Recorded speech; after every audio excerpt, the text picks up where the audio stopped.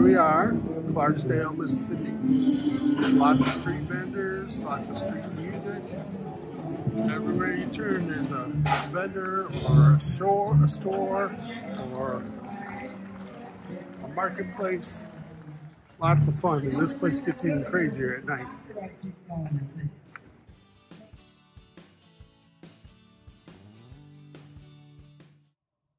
Well, good morning, everyone. This is Bill here. I'm in Clarksdale, Mississippi at the Juke Joint Festival. Well, I have had 3 days of fun here. It is Saturday morning. I'm ready for Planet Fitness. I'm used to, during this travel, I've been stopping at Planet Fitness pretty much on the regular, a couple times a day sometimes. Getting in my workout, getting in the shower, using the massage chair while I was driving. Here, I've been here a couple days. Now, my brother does have a hotel room, and he keeps offering for me to come hang out with him and use the showers and use everything here. But I'm trying to do the camping thing, and, you know, I'm here at a campsite. I'll show you that in a second. So this is the small campgrounds at the Expo Center where everybody is staying here. Got electric and sewer on some sites, and bathroom house. Yeah, I'm ready to take them up on the offer. I'm gonna go in today because this is my last day. Tomorrow will be the last day for the festival, and they're gonna stick around and hang out and, of course, finish it out. I'll be heading back towards home. I've got some stuff to take care of with Stacey earlier into the week, like Tuesday and Wednesday. So I want to get back home. But basically, just been having a blast. There's so many cool shops, so many nice people. Definitely really enjoying the music and the shops and the foods. There's a lot going on. So I'm hoping to get everything wrapped up here today. I'm going to see Dicky play. My brother's playing tonight. And then I think I'm going to maybe pack up the van and start heading towards Michigan late tonight, maybe 7, 8 o'clock. I'm not really sure. And just start pounding out the road because I got to get home. But hey, the van has been working out great. I generally, even at home, don't sleep a lot. I have not noticed any complications of sleeping in the van or having the van here. I just don't sleep a lot. So I run on fuel of Speedway coffee or McDonald's coffee, and I just kind of push. I know that's not good. I got to get more sleep. And I struggle with it at home too. I've been using my CPAP.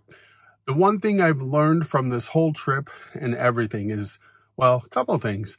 I love Planet Fitness.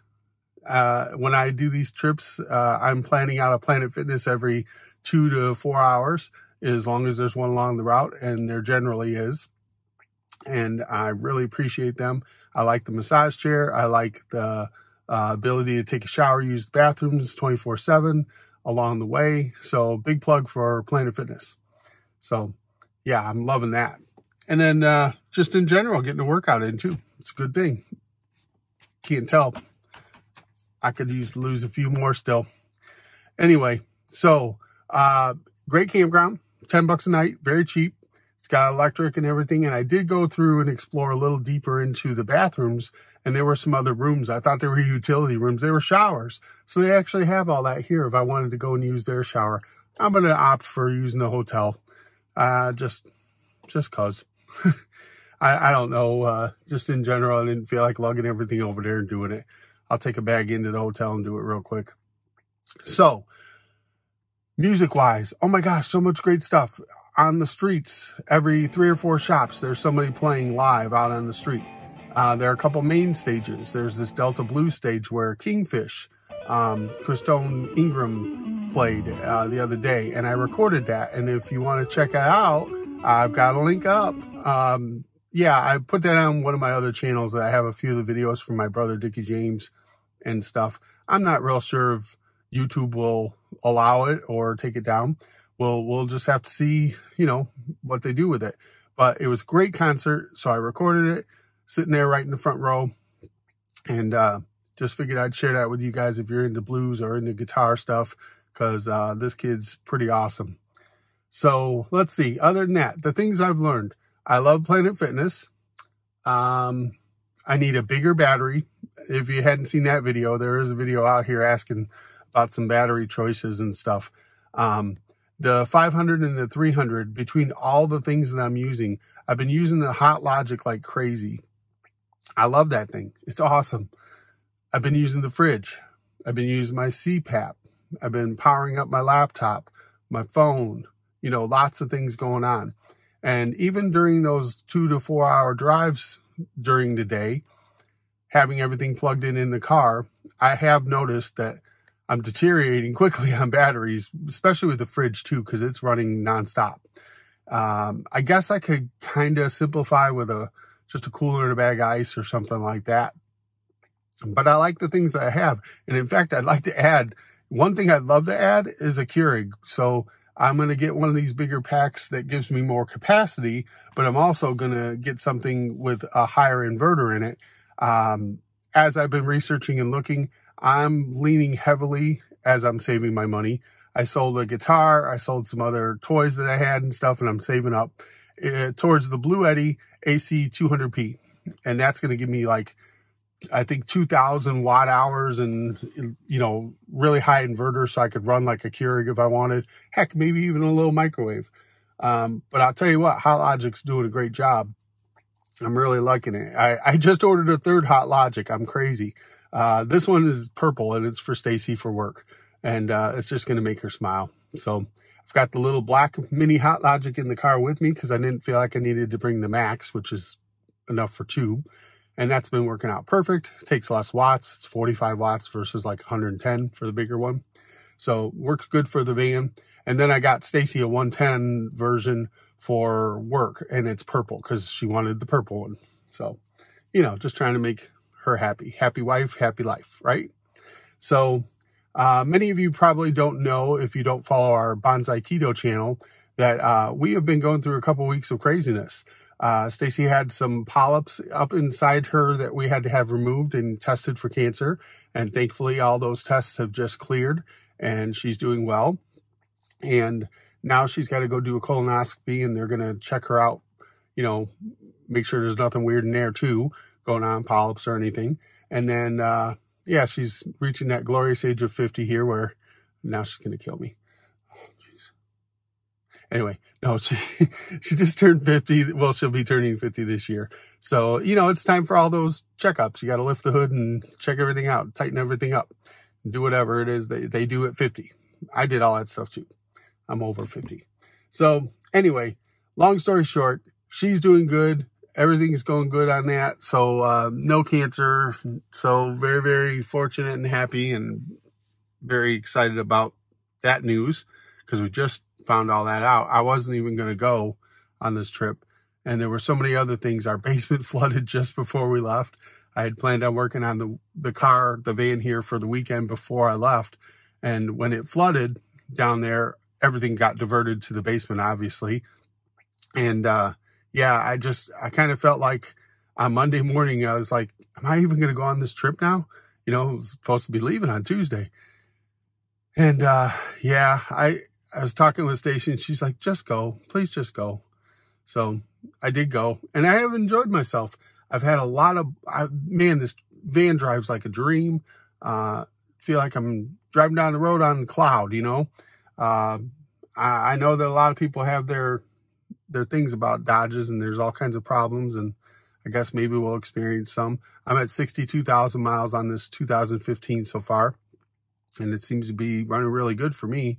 So, you know, I'll use it. It's my daily driver too. When I go home, all this stuff that's in here, the platform and everything, all just comes right out. So put the seats back up. Now I did leave my third row seats out. We never used them anyway. I find it more useful to use as a trunk area just in general. So, and we have 2 kids. So I still have this stone goes in the floor. So we have room for 4 with no problems. So that works for us. In general, it's just me and Stacey, or me and my youngest daughter. My oldest is off at college, and I don't usually have to drive her around so much anymore. I'm not the taxi driver anymore for that group of her and her band friends and stuff. But anyway, all right, this is getting long. So check out the Kingfish video. Check out, I'll throw in some little clips of some of the things I've seen out here. And my brother Dicky will be playing tonight. I might do one quick wrap up with just a few seconds. Oh, you know what? Yesterday, we were at this underground club. I forget the exact name of it. Ground Zero, I think it was. And he was in there, and there was a guy named Big T up there, and he jumped up on stage and played with him for a little bit.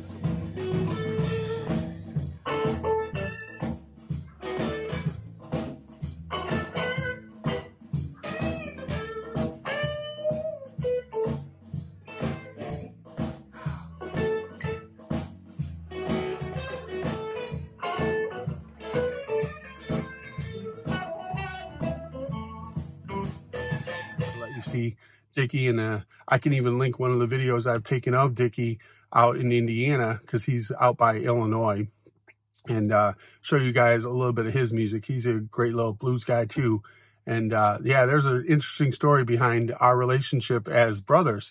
We are half brothers, and I lived 50 some years of my life thinking my dad was my dad, and just so happens we all did those ancestry tests for fun to see what your background was and everything.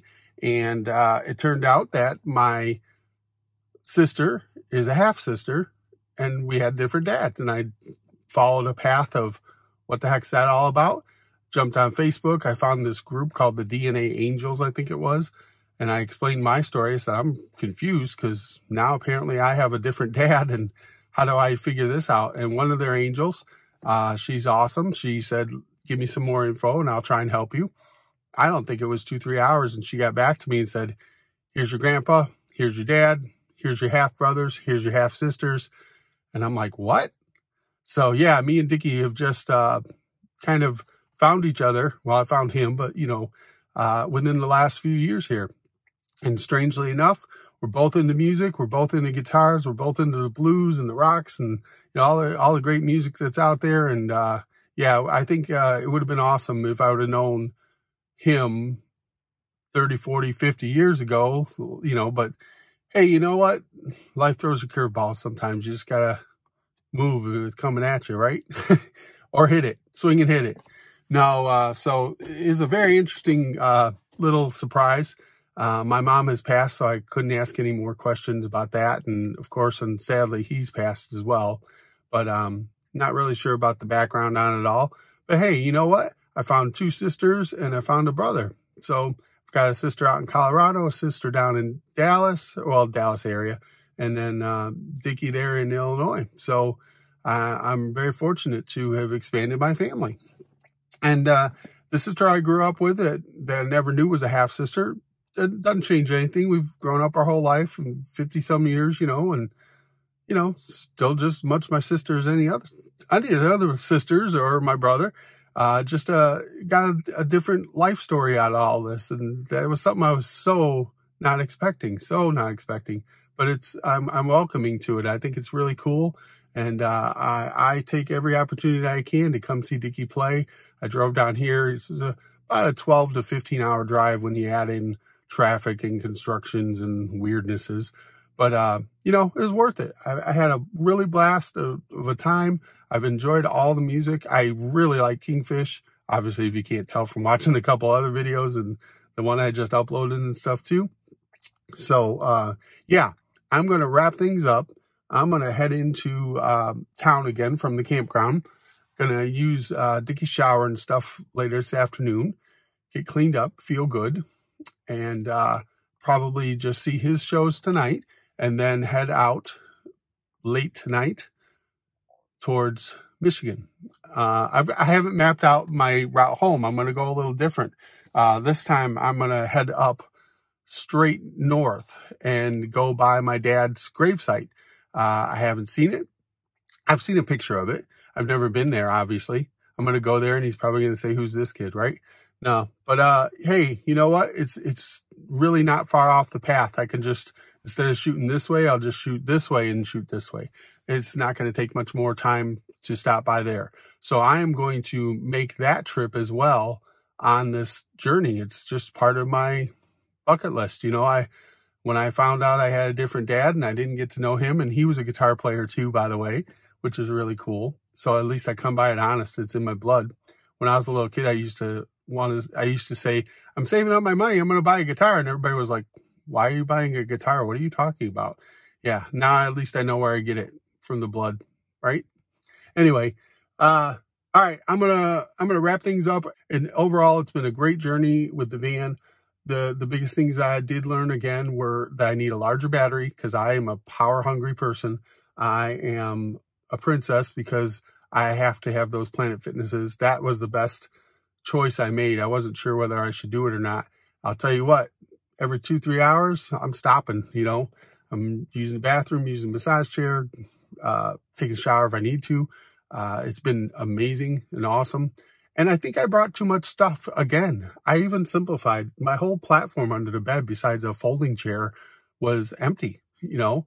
And I've got this little dresser, and I've got things in the dresser that I haven't even touched.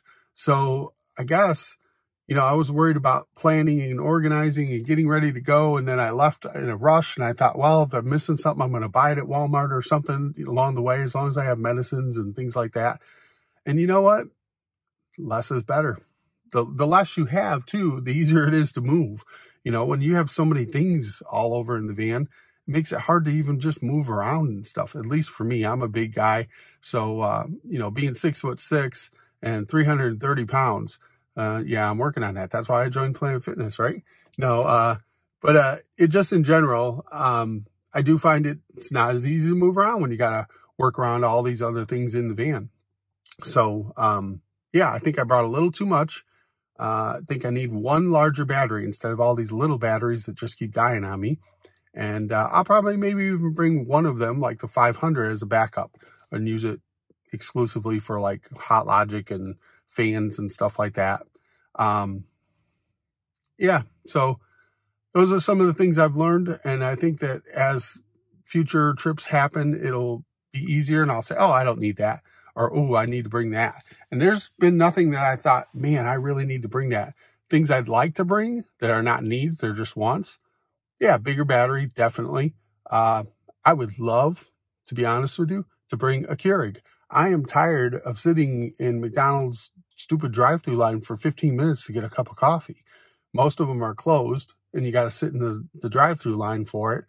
And every one of them is different. It's either bad or it's the one, I swear they put sugar instead of Splenda in it because I'm diabetic and I try and stay away from all that stuff. I just asked for Splenda in it. And I was like, this tastes very different than every other McDonald's coffee.